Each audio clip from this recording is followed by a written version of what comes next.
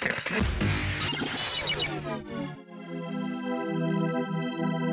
demystify what goes on behind the therapy room door. Join us on this voyage of discovery and co-creative conversations. This is the Therapy Show, Behind Closed Doors podcast, with Bob Cooke and Jacci Jones. Welcome to the next episode of the Therapy Show Behind Closed Doors with the wonderful Mr. Bob Cooke and myself, Jacci Jones, which is all around forgiveness, self-forgiveness, forgiving ourselves in the therapy room. It's a big topic, forgiveness, isn't it, Bob? Yeah, it's got many components to it. Yeah. Learning to forgive other people as well as learning Absolutely. to forgive yourself. They're big topics and very common in the therapy room. And according to which therapist you talk to, they might say forgiveness of yourself is the major curative factor. Yeah. I don't think it's as easy as that, though, but that might be what they say. But no, forgiveness is a massive subject here. What's your thoughts on it? Yeah, I think I've done a lot of work personally on self-forgiveness lately. And it has had a massive impact on me. But then I also see clients that are in, conflict with family members where the thought of forgiving the person is just too much for them. It's like letting them get away with something if you forgive them. Yeah, so let's start with forgiveness of the other. Yeah. Which is often called interpersonal forgiveness. If you've ever heard of that phrase. It's forgiveness of the other. Under that might come forgiveness of things that have happened to you in the past at a traumatic level from the other person. Yeah. We all know, and your clients will know, and therapists will know, or perhaps your clients won't know, but I think they will at some level, that, how can I explain this to you? To hold on to the hatred, the anger, the resentment, the real rage at the other person for whatever the wounding is that your client has received is in essence unhealthy. Absolutely. Yeah. Because it brings high stress levels. Yeah. It brings high anxiety often.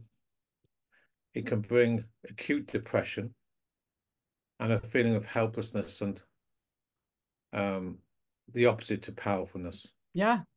So we all know that, yet clients struggle often, as you've just said there, in this letting go, if you like. That's the best way to look at this. Yeah. Letting go of those negative thoughts, that rage, that anger, that fury, that whole process is one people find hard to let go of. And so they're more likely to hang on to the negative thoughts, to hang on to the rage, to hang on to the grudges, to hang on to the feelings of not being in power, than they are to actually let go. Why? Well, yes, that cognitive reason you've just given there about perhaps letting people off the hook or whatever process you talk about. Secondly, the trauma they might have received is so deep that it's actually hard to get to help people heal. Another thing that it can be so painful, those traumatic memories might be so locked away that they're almost impossible to reach. Yeah. As well as the cognitive things people say to themselves, like you've just said there, I'm not going to let them get away with that, or some phrase which is that way round. But we all know that to let go of all this is the way forward. Absolutely. Yeah. All the reasons I've just said. Yeah. It can be quite triggering for some people. If somebody says, oh, you see, just let it go, why are you holding on to grudges and all those sort of things? It can be quite triggering that it kind of somehow minimizes the impact on them. Ah, okay. Somehow it's a discount of the trauma that happened. Yeah. And hanging on to that pain kind of validates how much it hurt them. How much the trauma Yeah. hurt them. Yeah, absolutely. Even though, it sounds awful, but even though they survived the actual trauma and the initial pain of the trauma and the pain that they're expressing and feeling now is down to the thoughts about it all, Hmm. it's still really difficult for some people to move through that. Oh, I think for most people, and Yeah, the levels of trauma, of course, um, you can have very, very, very deep wounding, huge traumatic experiences at one level to personal slights at another level. yeah, So there's different levels of aspects of forgiveness we're talking about here. And some people will say the educational part of what forgiveness does needs to come first in terms of by holding on to all the things we talked about earlier on, or I did, means that a person never moves forward. They're yeah, always caught they're always staying in the past, yeah, like a yeah, like a rabbit caught in headlights, and then they can't move on, and they get trapped in their own powerless space. Um, and things stop still, or yeah, life stops still. The I Getting back to minimizing, I don't see this is about minimizing at all. I think this is about, I know clients might want to minimize it, or therapists may want to minimize it. I don't know. They might even be in the process somehow of discounting. But I think for me, cure is going into the trauma, yeah. not certainly not minimizing it, the opposite. No, I think other people minimize it. If you say, "Oh, I've forgiven them for what they've done," they kind of minimize the impact that that had on you because you've been able to Oh, forgive them, if that makes I sense. If mean, it was really bad, then you wouldn't have been able to do that, so it couldn't have been that bad in the first place. well, hopefully a therapist would never go down that road. Absolutely not. No, no. I understand what you're saying, and maybe some very naive therapists or some sort of, I can't even imagine it, but the the counselor or therapist who understands what you know forgiveness is all about at a therapeutic level would account for the level of trauma, would Yeah, account for the pain, would account for the difficulty people have in letting go of the rage, the anger, the negative trauma, the feeling of shame, etc., etc. However, the cure is, I believe, going helping the client find a way to express or at least go into or at least maybe verbally or cognitively express the traumas we're talking about or the things they can't forgive, yeah, to go into that. That's where the healing is. You have to go into that process, help the person express, if possible, what is so untalkable about. yeah. Which is, it's like you say, it's really deep stuff that. So are you saying that they need to kind of go back to that place and acknowledge the feelings that they have about it? You need to help them tell their story. Yeah, and validate what Oh, happened. certainly to validate that story, of Yeah, course, yeah, and to help them understand it was never their fault, even if they, in some ways, turn reality around to, in some ways, things are their fault. yeah, This isn't about fault. This is about forgiveness, yeah, passion, in other words. So they need to find compassion of the self yeah. And to be that's a big thing. I think a lot of people kind of miss that when we're talking about forgiveness, is the compassion that goes along with that.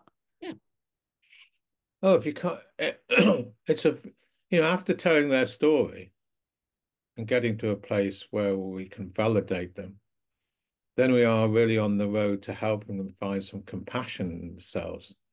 Now, that is not an easy journey. No. Especially if people are attached to negative ways of looking at things, or they're very hard on themselves, or they're not used to being kind to themselves, or the trauma is so deep that compassion hasn't got in. Yes. Yeah. Yeah. So there's many routes to go down, but it is important that we can help them develop a positive mindset, a positive way of reframing this whole process. Because unless they can find a positive mindset, then we're not going to find compassion. And if we can't find compassion, then they're more likely to revert back to negativity. Yeah. Yeah. Because I always think of the process of forgiveness a bit like grief, that it's like stages, but it's not a linear process. It's not like we do this, this, this, and this, and then that's it. Everything's fine. I would imagine the deeper you go, do you know what I mean? The more likely you are to take a step back from it and then move forward and then back. And when you were saying about blame and things like that, to me, that's like the bargaining part of grief. You know, if only I hadn't been there, if I hadn't have gone to that place, if I hadn't have said what I said, it wouldn't have happened, or whatever it is. Yeah, you always find, usually, well, 10 times out of 10, people are blaming themselves Yeah. or the trauma as their fault in some way. Yeah. And so that's similar if we're talking about grief. So we need to get to a place where we can reframe this for them and help them have a positive mindset on the road to finding their compassion, their kindness in themselves, so they can heal. Yeah. And I think that's a really valid point, because when we're talking about compassion and kindness and forgiveness, people often think we're talking about being compassionate and kind to the other, Oh, no, that's done no. something or whatever, where the reality is, no, if we can, you know, be kind and compassionate to ourselves, then that puts us in a far more powerful position rather than being the victim, I think. Oh, if we can get to that place internally, Yeah. where we can find compassion and kindness to ourselves, anxiety will go down. Yeah. You'll feel calmer. Yeah.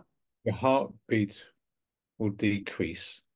Yeah. Your anxiety will reduce, and you'll feel more healthy. And what you have just said, you'll feel more powerful. Yeah. And hopefully, a byproduct of this would be maybe you can, maybe, and I'm not saying this is the goal of therapy, but maybe it's something to explore.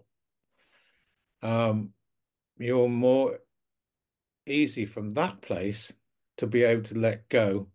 I'm not saying you necessarily forgive the other, but it could be explored, that. Yeah. Yeah.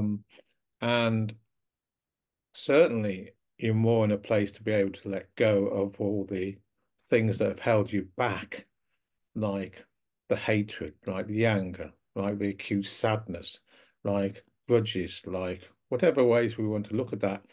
You're more likely from that place to be able to do that, and maybe even to move forward in the process of forgiveness of the other.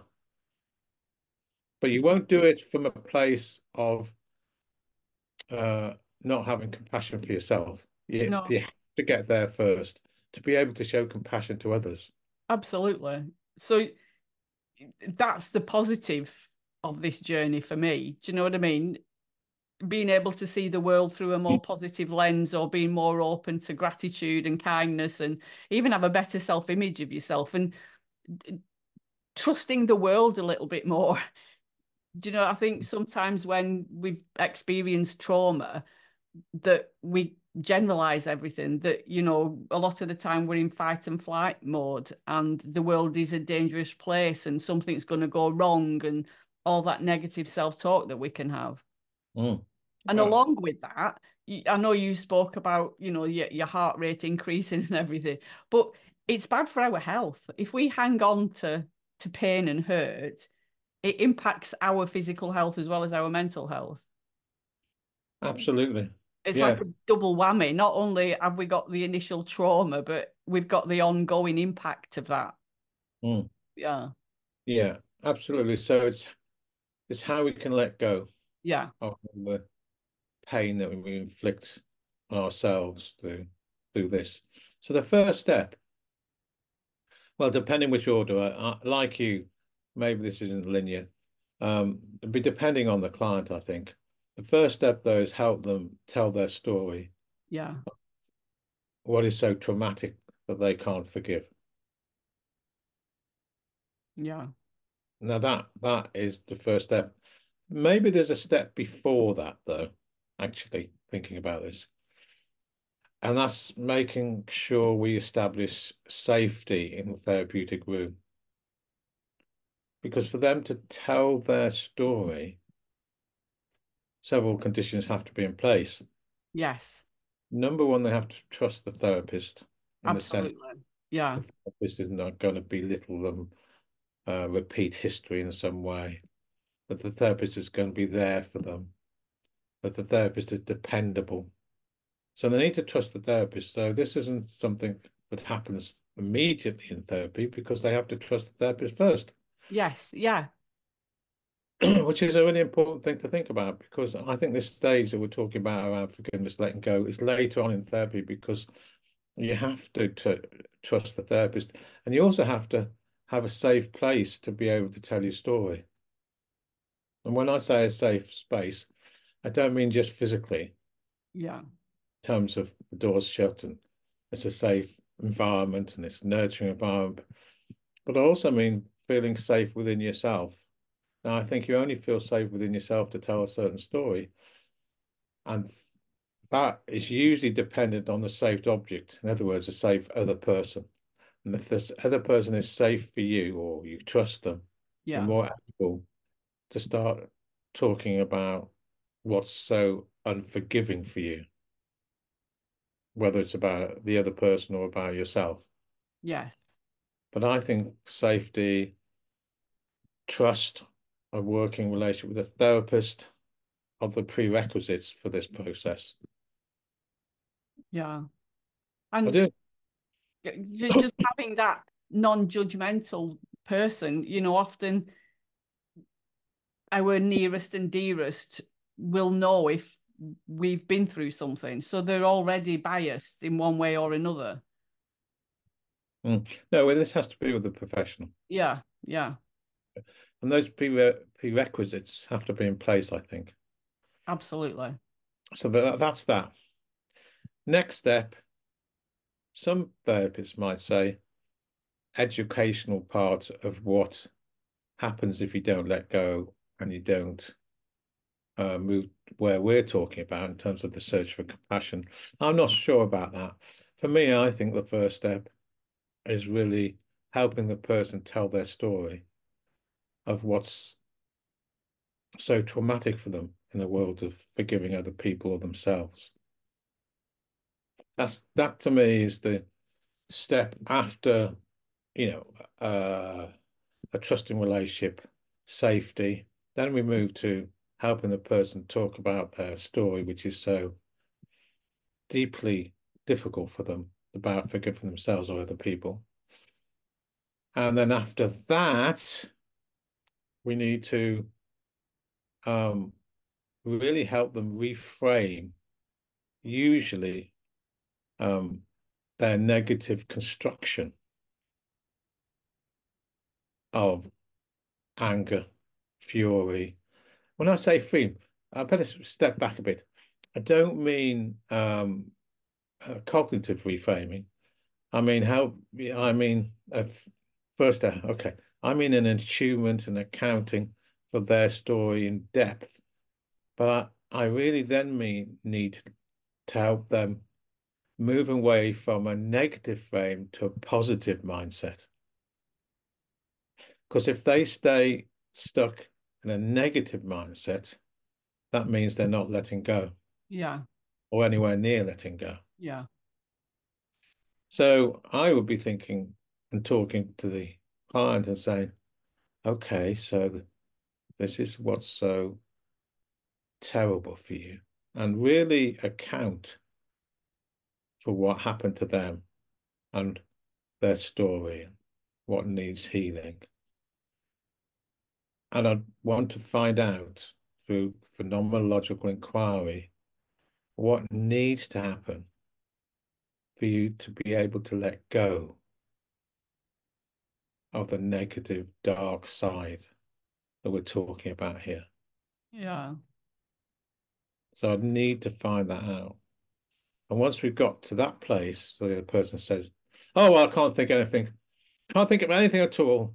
I hate that person so much. They did X, X, X, and X, and I'm never, ever going to forgive them. So the therapist then needs to say something. Repeat back to them. Are you saying to me that you're never going to let go of any of this pain and hurt to yourself that you're giving yourself for the rest of your life and even perhaps after death? Yeah. So Yeah. in other words, I was TA times, you'll be stoking the impasse. In other words, if you say that clearly back to the person like that, it's rare, by the way, that they'll come back and say, yes, that's what I mean. Yeah. Yeah. Usually they say something like, well, when you put it like that, I don't think so, or something like Yeah, that. yeah, it is. It's when you put it like that, when you kind of hit them in the face with the reality of what they're actually saying. Yeah, Mm. And then we can go into, well, what needs to happen then? yeah, Just to change this picture a little bit. What needs to happen? And then, so you don't give up when they first say X, X, X, X. yeah, You, if you have to, you reframe it, you repeat back, you reflect back, any of those things. And you keep on to can get some movement, perhaps, to some positive mindset around letting go. yeah. I like the way you kind of talking about the two sides to it, and one side being the dark side, because that's kind of how I see it when we're stuck in, that place of not being able to forgive. It's not a Mm. nice place for us. It's not a good place to be in when we can't be compassionate or kind to ourselves because of the grief or the trauma or whatever it is. The other side of it, having that positive, mindset and, I don't know, looking at life differently, feels a lot lighter to me.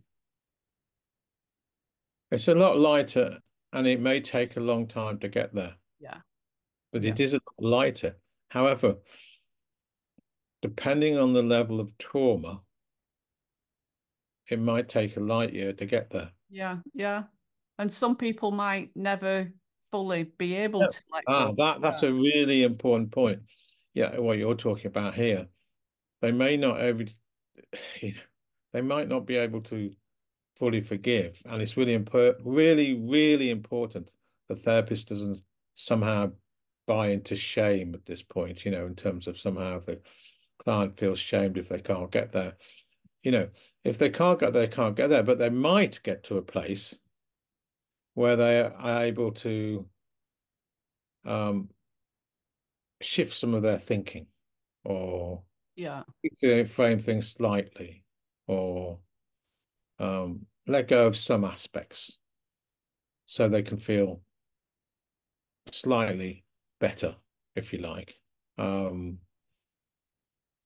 And sometimes things can be so horrific, there may not be full forgiveness. It's really, really important. The therapist doesn't buy into any, I'm not okay, sorry, you're not okay position about this.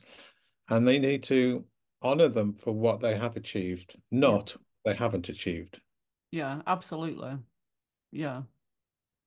See, I don't see full forgiveness as the major therapeutic goal in the world of what we're talking about here. It might be in my head, sorry. Sorry, it could be in my head, but it certainly won't be explicitly said. Yes. Yeah. Yeah. Because Yeah. people can only do what they can do. Absolutely. Yeah. And for me, there's a lot of, I don't know, the way that we feel about forgiveness and letting go and what that represents for us. Do you know what I mean? It's like for me, my mum can't half hold on to a grudge. I was brought up with somebody that didn't let anything go. She's got a memory like a bloody elephant. Do you know what I mean? So it's our thoughts about what forgiveness actually means that can be different for some people. Mm. And we You get know, and if horrific. I forgive somebody, does that mean that I have to forget what happened? Yeah, forgiveness is not about forgetting. No. No, it's the opposite, actually. It's about going into the experience, validating the experience. It's not about forgetting at all. That's No. a misnomer. But people understand forgiveness in different ways. Do you know, so Oh, well, that's I different. probably wouldn't even, I don't know whether I'd bring that word into a therapy session. Maybe I would explore what forgiveness means for them Mm. because I think we all have a different way of looking at what it actually is. Yeah, but you're correct. If we go to what I would call interpersonal forgiveness, which is forgiveness of the other, the major tool for that, actually, I think, is empathy. Yeah. So if somehow the client, and it's usually through compassion of the self, can find some empathy to the other, they're more likely to move towards interpersonal forgiveness. But they have to find that empathy. Interestingly enough, you in transaction analysis terms, you might, in this process, I'll say this is a process, not an event, often through parent interviews, when you're talking to the parent, if it's to do with the parent, this is, or could be Yeah. in a or whatever it is, and you get to the child in the parent, that's the younger kid in the parent, the vulnerable part of the parent, that might bring empathy in other words, for the client who is getting some empathy about where the other person was coming from. But the first step, anyway, in all this is empathy for the self and compassion for the self and kindness for the self. And then maybe from that position, there might be some empathic for the wounding of the other. Yeah. I would imagine that's quite a way down the road with it, though. Oh, that's why I didn't include that in my Yeah. numerals. And it doesn't even have to happen, but actually, it may happen. I think that's true healing when we can do that with the other. Absolutely. Yeah. And it's in my experience, um, I won't say it's unusual, but it's far down the line, as you've just said, because you have to find the peace in yourself first to often do that. Yeah. Mhm. If it's something to do with yourself that you can't forgive yourself, in some ways that is a bit easier, though it may not sound like that to you. I don't know, but because I think people find it, though it might be very, very painful, um, we can get to the places where they feel they're at fault or they've done something wrong, and we can help them understand through validation and Yeah. uh, what's really going on. So that I think that's always a little bit easier. If we're talking about forgiving the other for something quite horrific, then we have another story on our hands. Yeah. Yeah. Absolutely.